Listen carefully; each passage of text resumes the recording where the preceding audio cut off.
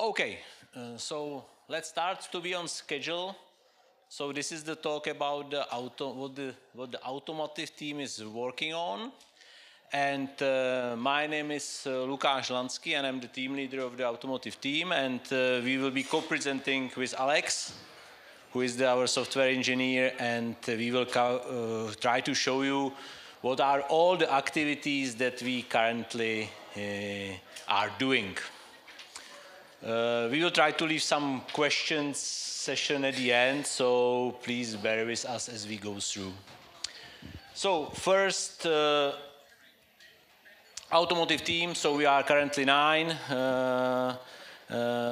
mostly software engineers. We have a laboratory where we have our hardware in Nuremberg, and also some roles for the processes regarding the requirements and stuff. So this is the team. So myself, Bogdan, Pavel, Narjes, Christian, Jaroslav, Alexander, Nathan, and Mitra. In general, we run very lean. So what you will be seeing later, almost every single thing, somebody is actually running it. Yeah. So kind of. It's not like we would have although you see some test engineers and software engineers, but typically they are in charge of the projects themselves. So, but let's get into one of the main activities, which is what we have in the production. So one of the major OEMs, if you go and buy certain programs and cars, this is what you will find. You will find our Linux there. So what is it? Yeah, so what we deliver? So it's a customized distribution. Of course, we base on the proven stack of SLES, and that's actually a pretty important stuff. But then later, and I will show you some details, we do things on top. So what are the differences to the SLES? Yeah, so. We try to keep the code base as close as possible, but as we've seen in the presentation in the morning, of course, our customers have custom demands, so there are some differences. And of course, our package set is much less than SLES. So you can see that, for example, we are using the real-time kernel, but heavily customized. So we have over 50,000 configuration differences compared to standard SLES kernel, yeah? And we are generally divide our delivery into the 2 images. One is the base image. That's the image that runs in the cars. There it's very small, yeah? It's using Squash FS, and now it's around 60 megabytes. And just to give you some taste how big it is, it's around 100 packages. Then, of course, there is something called development overlay, which our customers use for the development work, but that's not what ends up in the production. Of course, our main activities are to reduce the dependencies or the differences, and of course, in the car, we cannot have GPL-v3 licenses. Maybe you will hear more later on. And because of the trivialization topic. This is running on x86, but we also support ARM, and maybe a question that you might have is what our customers are running on it. So this is not, and there was a question in the previous talk about the infotainment, this is not what runs on the infotainment, on the dashboards. This runs behind the scene, basically doing some routing and planning, so generally vehicle functions, yeah, but we don't get, of course, access to that. So our customers see us as an infrastructure to run these things, and of course the main added value they see in the application layer, and then they keep it for themselves. Okay, then let's move on to speed a little bit. So what is our added value? So as said, we inherit from SLES, but we do things on top. And just to name these, we have the traceability is key for our customers. So we have a traceable processes of applying updates, testing, and releasing things. So we can always first to deliver, and the second to traceability, to prove that everything is traceable. And in case we can say, okay, how this line of code end up in our distribution. The second part is CV handling. So again, we rely on our security team, but on top we have a tooling that uses the Smash APIs to connect to it, and we retrieve it for all the relevant packages, and we basically scan it regularly to be able to provide a list of outstanding CV lists to the customer. So basically, we are at each time we are able to say, okay, this product, this is the list of CVs of this severity, tell us what you want to fix and if you want to fix. Yeah. Additional testing, so we have this is not, you see 7,000 test cases, but this is not what the test cases that we would develop. This is the things that we import, and there is a slide about that. And of course, the important part is that that this goes beyond the long-term maintenance support of SLIS. So basically, there is activities regarding the backporting of the fixes and supporting the customer, which is actually an important bit, because then when there are issues with the cars, then they don't basically mind from where it is coming from. They basically blame all the suppliers, and everybody needs to investigate. So the part of our work is also to investigate a lot of shadow issues. This is a little bit about the process. So as said, we of course built in the internal open build service, but our source code is maintained in GitLab, and we have a dedicated GitLab CI pipeline. Again, the key why we are doing this is to have a complete traceability. Yeah. So the things get imported to some development branches in GitLab. Then we have a process to all the updates goes through the quality process, meaning reviews, until they got merged, and then it gets built. And the CI pipeline also delivers us, of course, the images which come from the build service, but also we have a legal reports, test reports. So we are requested to provide a detailed test report, what we have executed, what tests were skipped, what test has failed. Of course, with also the build logs and, of course, the CV report. So basically, that's what I already covered. This is an example output of our CV handling. So again, we are hooked with the REST API to Smash, and then we have a Confluence pages where we have all, this is just an example, but you can imagine how big it is, that for all the packages that ends up in the production images, then we can kind of see all the CVs at a given moment, and that's what we deliver. There is a nice blog post written about it in case you are interested in more details. Yeah, this is the more details about the verification and validation. So SLI, that's what we inherit, but then we bring in a lot of Linux test projects, test. We have also benchmarking testing, and we have some smoke testing, regression running on the hardware that ends up in the car. So basically, there is a lot of effort put into the additional test and making sure that nothing breaks down between the two releases. And this is also a key value for our customers. That's this. And the life cycle, so we have passed several production milestones already.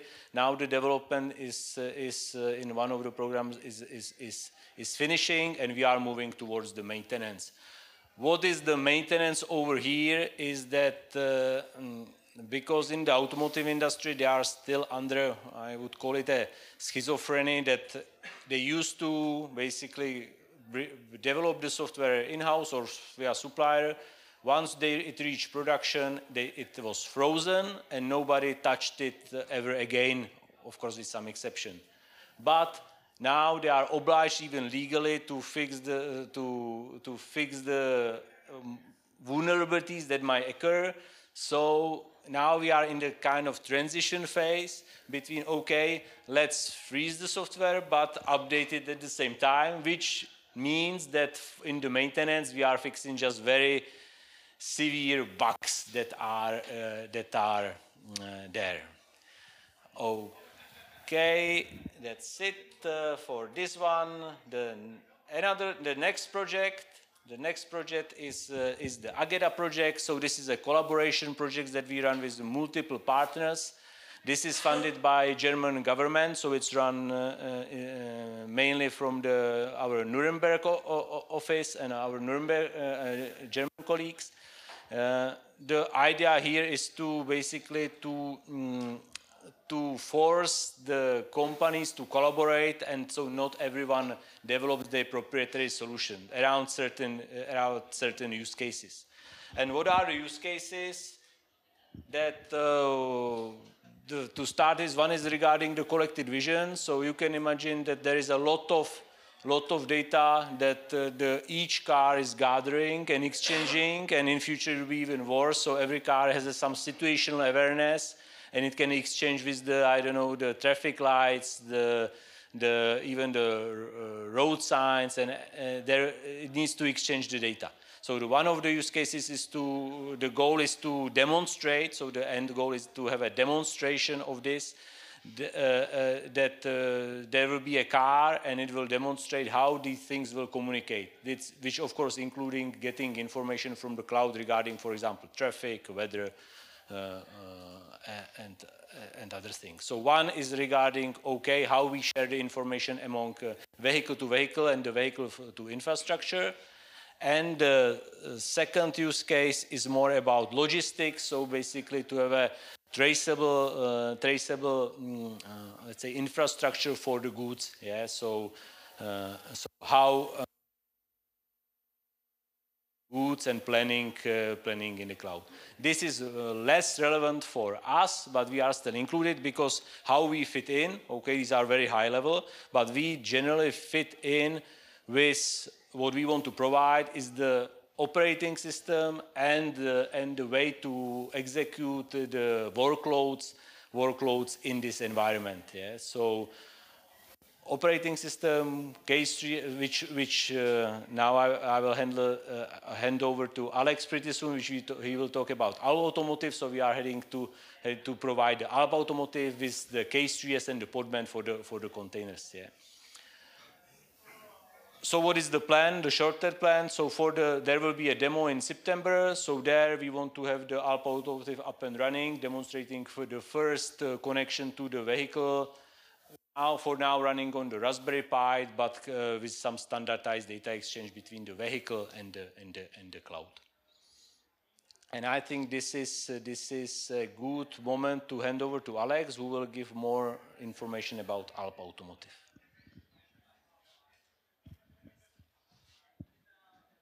Hello. So let's talk about Automotive. So what is the idea of Automotive? So the idea is a purpose-built OS for vehicles or for automotive, lightweight, immutable OS, ideally with transactional update support and hardened security and compliance with automotive standards. And we also have in mind support for x86 and ARM and a real-time kernel. Ideally, no GPL v3 in the final image or the core packages, because there are issues when it comes to automotive accepting GPL v3, and ideally no vendor locking as other products that we have. So isn't this just Micro? Yes and no. We shared a lot of the same core features, but Micro focus on data centers, and we are focusing on embedded automotive.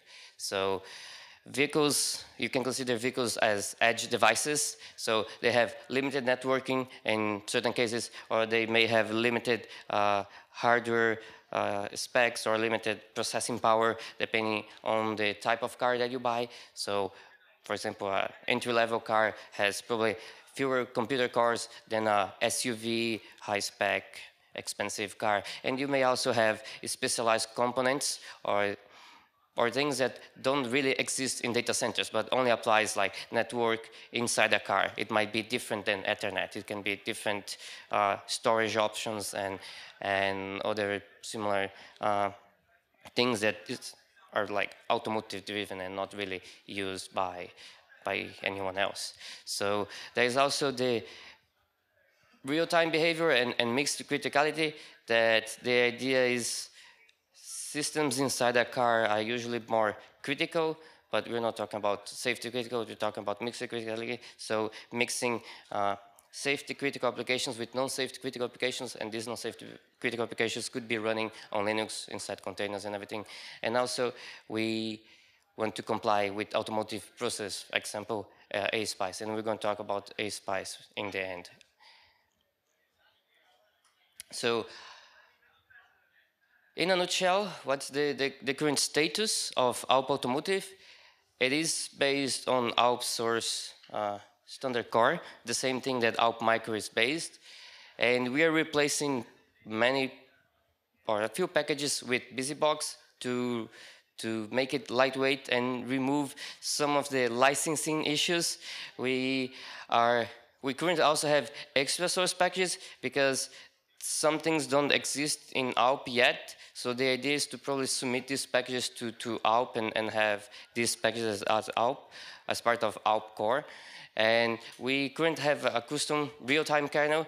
I'm not sure if ALP has already a real-time kernel. There's a real-time kernel in progress, but that kernel doesn't support ARM. It's not enabled. So our kernel currently is supporting real-time also on ARM. So that's the main difference for now. And we are also cleaning GPL v3 and removing bashings from where it's possible. So reducing some dependencies and removing some packages or replacing some packages with different alternatives. And for those that are interested, we also have images available for x86 and ARM. So in case you want to try, you can run on a virtual machine or you can deploy to Raspberry Pi. Yeah.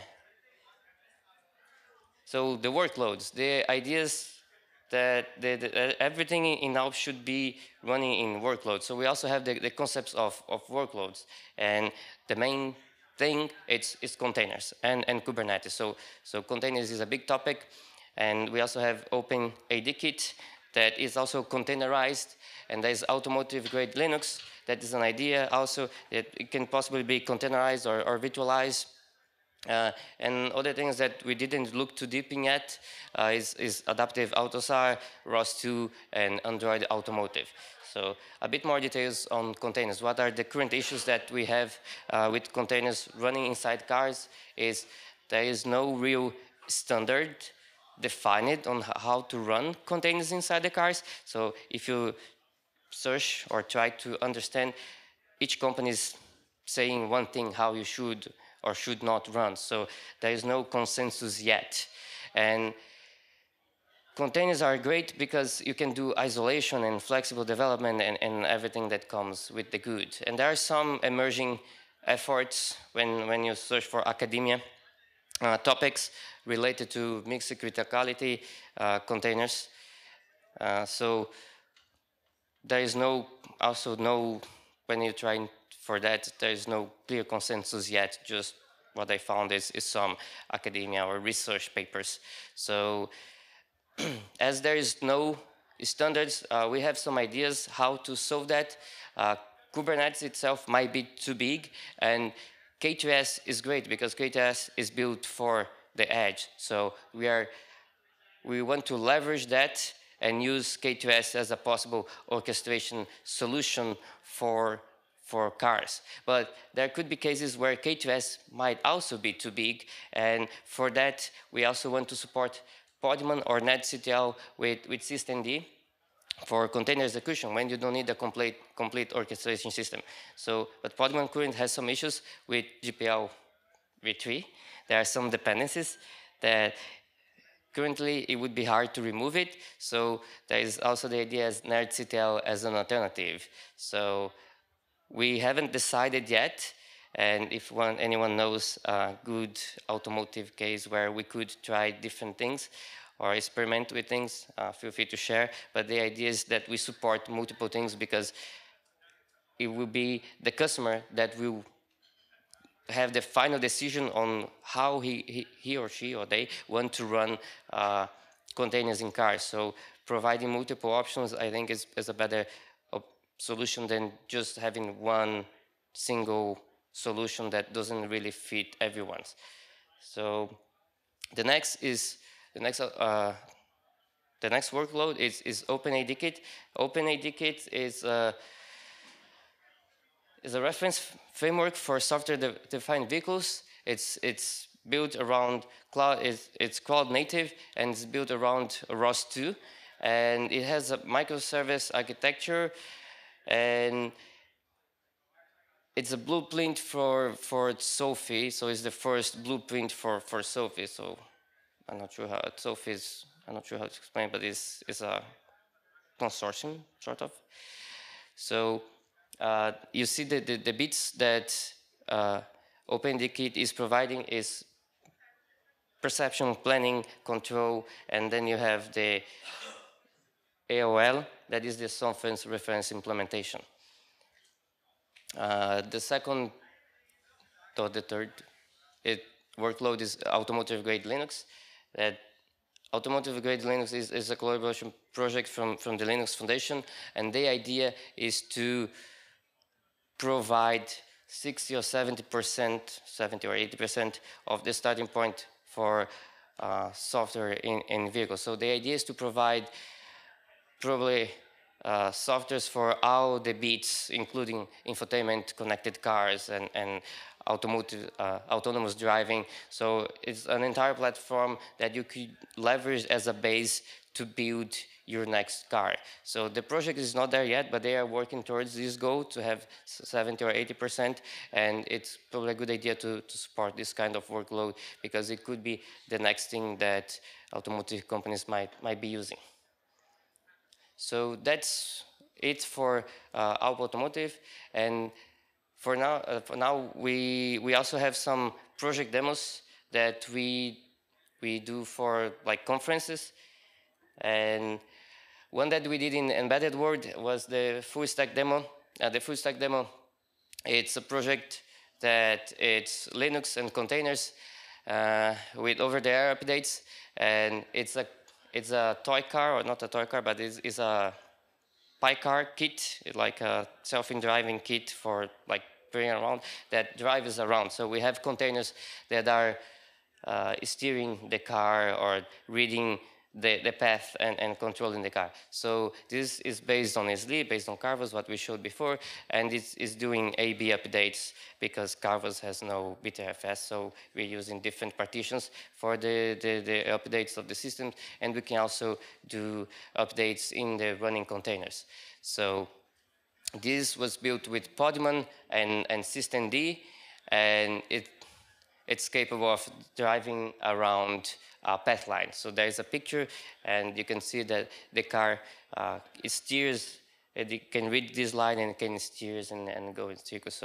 So the idea is that there is a problem, the car is not working properly, and we update the car on the fly, and then the car starts to work properly.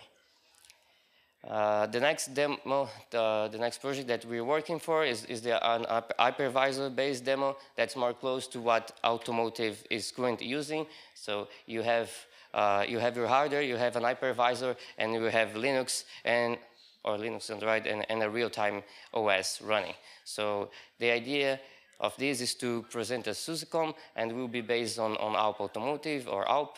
And for hypervisor, we chose Zen for now. And RTOS is running Zephyr, and if you want to know more, I suggest to visit or to watch SUSE-COM, because we're going to be presenting this soon. So this is not yet finished, but it's almost close to. So this is for the demos, and I give back to Lukas to talk a little bit about ASPICE.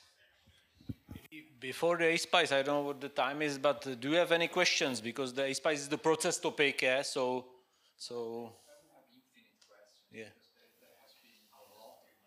Yeah, I understand it scoops through, so. Maybe we can see it a little bit afterwards, because I have a large number of them. Maybe in this context, I'd like to know, go really back to the Yeah. So, to the very beginning and ask, what is the target of this product? So, what are we trying to address? I heard that infotainment is not the target at the beginning. So, can you be a little bit more specific of what we are trying to achieve with these products? And whether we have existing partnerships, customers lined up. So, what are we exactly targeting here? So the question is what we are targeting as a product. So the first part, the part that I've shown over here, the QM Linux, that's the part that is in the production. So we are targeting a unit that's in the car, we are running in the car, and this is the unit that is responsible for vehicle functions. In the car, we have various units that are responsible for various things, but this is a unit that is, you can see there's a gateway, which you cannot see, it's not connected to the dashboard or anything, but behind it's executing vehicle functions. For example, planning when you are changing the lanes autonomously, then it's probably planning how to change the lanes. Yeah. So, but we don't get access to these workloads. We just know that this is what our customers are probably running there. What they are running there is something called Adaptive AutoSAR, which is a kind of a software standard. So this is what we have currently in the production. With the Alp Automotive, we go beyond that, and we also try to look into the infotainment. So these automotive-grade Linux, Android Automotive, and all these stuff, these are already more infotainment systems. Yeah. And there is a third part, which is the safety Linux, and this is now kind of aside because there we are more working on this approach of looking into the hypervisor-based setup, because currently we cannot deliver safe Linux. So all the functions that you see here that are executed in the production cannot kill anyone. There is something else that saves the day. Yeah. So you said, so we are currently already delivering an OS Yes. that is below, for example, the AutoSAR adaptive platform, right? Yes, and that's there is now a factory line somewhere that the car that goes out is flashed with our distribution. Yeah. On top of this AutoSAR IP, there are workloads that are not safety critical. So Yes. all not safety critical. Yes. Then I would have many more questions. But Yeah, we can later. I don't know what. I think we run out of time. Yeah, I think we run out of time. So I would maybe we can maybe one more question, and then we stop. So when it comes to, you, at some point you mentioned that throughout the process you are generating a software bill of materials. Not really software bill of materials, but parts of it. So, for example, It's in the picture, basically. yeah. So, for example, we deliver the CV reporting, the legal report, yeah, meaning that we all the licenses that we have there. So all these aspects, but not a full software bill of materials, but kind of parts of it that are then delivered to our customer that then probably packs it in some more large software bill of materials. And in these reports that you are delivering from the test artifacts, are you also creating or generating some reports that you then submit? Yes. Aside from the CVE one? Yes. We have HTML and other reports that we deliver. Are they in the CarWash OpenQA or are they generated somewhere else? There are various tests. Maybe that's a big topic. Maybe we can touch base. I can explain more details. Yeah, but our reports include all the testing, including OpenQA, but there are others also. Yeah. Okay, then I'll do it for today. Yeah. So unfortunately, we ran out of time. So sorry that there was a little bit scooped through because there was a lot of cover. But if you have any questions, we will be outside here during the day and Alex whole the week. So don't hesitate and ask us. So thank you.